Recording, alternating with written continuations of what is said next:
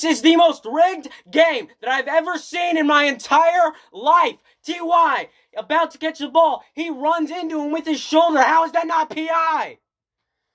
And Rock Ya-Sin could have gotten a pick six.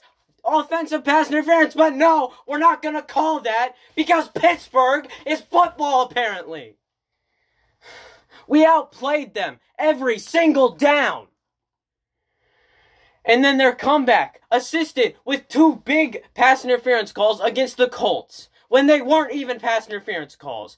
This is the most idiotic game I have seen since Purdue versus Minnesota.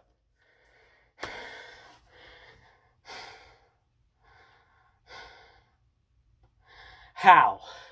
I ask you, how is that not pass interference on the defense against T.Y. on that last play near the goal line? How? Pittsburgh fans, please explain how. Because even Pittsburgh fans know that is pass interference.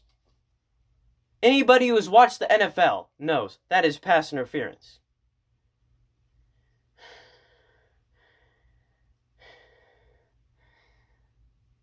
You know, Ben Roethlisberger, I hope you write your love letters to the refs for how much they just loved you.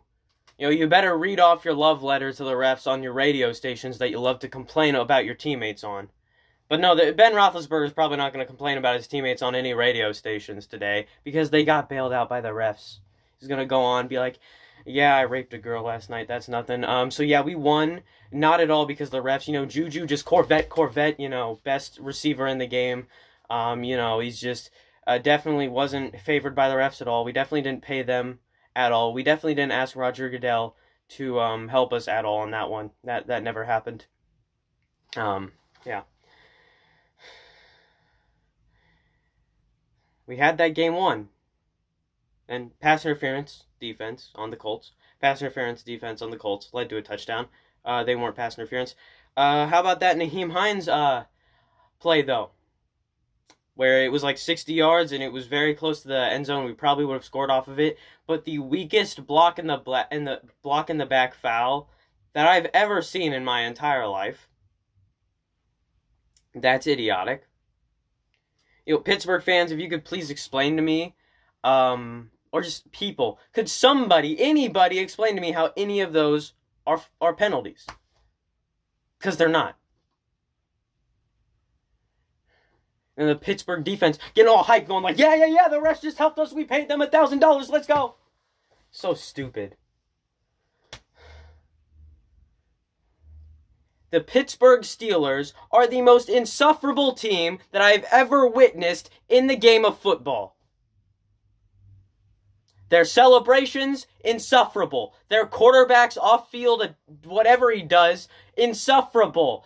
Their receiver, who used to be a Pro Bowler, but now has fallen to mediocrity because Corvette, insufferable. Eric Ebron dropping balls because ever since he left the Colts, insufferable.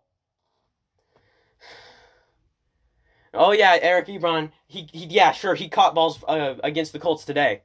Sure, we'll go with that, yep. Their team celebrations, insufferable. Them paying off the refs, insufferable.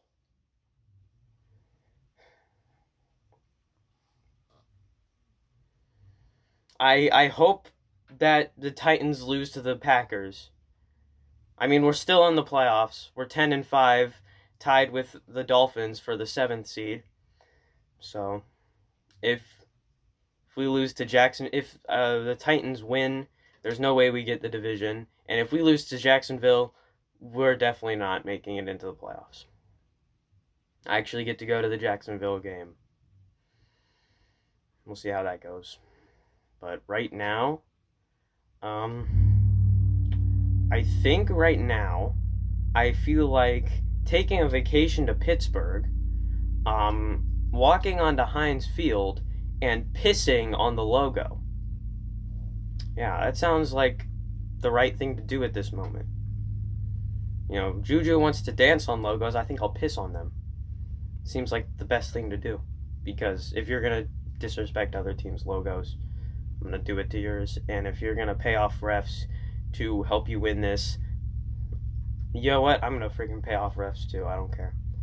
This is stupid. I hope Roger Goodell gets in a car crash. This is the stupidest officiating that I've ever seen in my life. The refs might be on the spectrum. You never know. I'm done. I might be smiling right now, but I'm dying on the inside because that was the most idiotic performance that I've seen from NFL referees. And those guys are getting paid good money to do what they do, and they're sucking at it. So, that's nice. So stupid. There's so many chances. Rock Ya-Sin, that was supposed to be a pick, no call. T.Y. Hilton, pass interference, no call. And that is on like 2 other ones too. There were at least 3 times.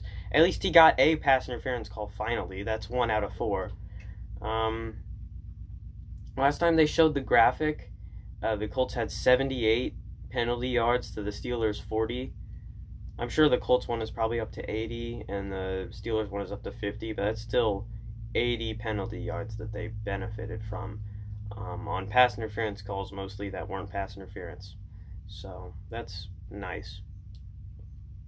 That's nice. And you know what, Steelers fans? I'm sure that there are loyal Steelers. I'm not sure. It is a fact that there are loyal Steelers fans that have been there through the ups and downs. But there are also bandwagons there who are going to comment on this video talking about, oh, 12 and what are they, 3 now? 12 and 3, 12 and 3. You know what? Just shut up if you're a bandwagon Steelers fan, because I've bled these colors for as long as I've been alive. I've been with the Colts through the ups, through the downs. I was there. Well, I wasn't like at the stadium. I was a Colts fan the moment I was born. A Colts fan, Peyton Manning got injured. Colts fan when Andrew Luck got drafted. Colts fan when we lost in 2014 to Tom Brady deflating his balls. Colts fan in 2017 when we just utterly sucked.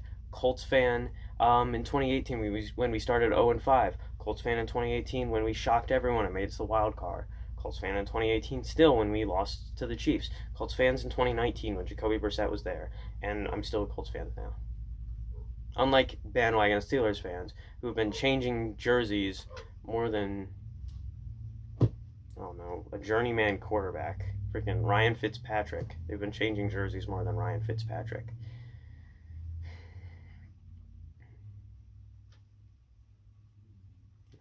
I can't wait. I'm actually genuinely excited because there's a YouTuber called Urinating Tree who does sports stuff, and he's a Steelers fan, and even though he's a Steelers fan, he hates them because they get bailed out on stuff like this. So I'm interested to see his This Week in Sports Ball and see what he says, because they got bailed, and I'm hoping that he says that they got bailed. That way it's brought to people's attention by, a big YouTuber that the Steelers got bailed out.